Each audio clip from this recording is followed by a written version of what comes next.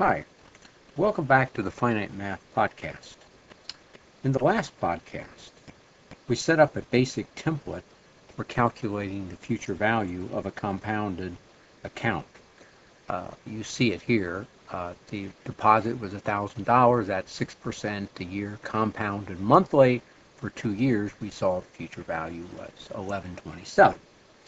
Now, today, we want to see how to break this future value down to get a finer analysis of how this total is obtained. Namely, we want to do something like look at what a bank statement would look like, a simulation of what the bank statement would be. Now, we can set this anywhere we like, but let's go over and put a label here. This will be the month number, and then we'll put the balance in the column next to it.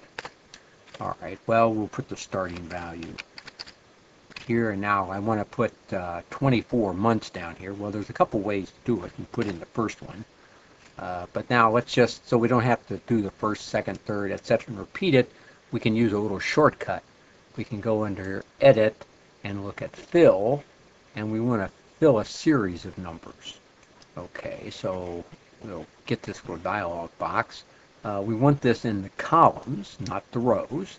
And we want to do a linear fill is okay. We want to start at 1 and stop at 24. Okay, click OK, and there it is. So it goes down a little beyond the sheet. So let me move this down a little bit so we can see the last one. Oh, very good. It just fits in. Okay, now how do we figure out the balance? Well, the starting amount that we placed in is going to be that $1,000. So I hit equal to enter the formula and just click on the 1,000, hit enter, it puts it in for me. This way I'm going to make it so if I change the 1,000 to 2,000, it automatically will update. Now, how do we get the balance at the end of the first month? Well, our account will have the previous balance plus it's going to have to add the interest. Now, how do we get the interest? Well, the interest is going to be the previous balance times the rate per period. Well, 6% a year for 1 month is going to be 6% over 12, which we've already calculated here. So it's going to be 0.5%. Now, we want to copy this down, and so since the copy function is relative, we have to change this so that it becomes a constant. So that's done by pressing the F4 function key. It puts $signs around that variable, and I hit enter, and well, 0.5% of 1,000 is $5. Okay, now we want to copy this down. You can do it in a couple of ways. The shortest way is just to go to this little corner here, right click on it, and it tabulates it all down, and lo and behold, what do we see? Our final future value that we calculated with the single formula before, when we ended up doing the computations each month at a time, we end up with the same thing, fortunately. Well, okay, now there are several things, of course, you can do with this.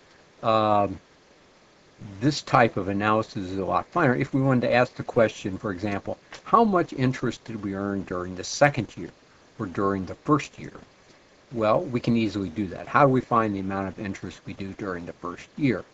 Well, that's just going to be the amount, your starting amount subtracted from the balance after 12 months. So I can just write a formula to do that.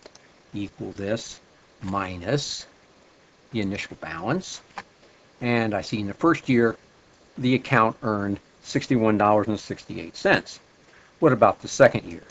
Well, the second year will be the difference between what the balance was after 24 months, subtracted from that the balance at the end of 12 months.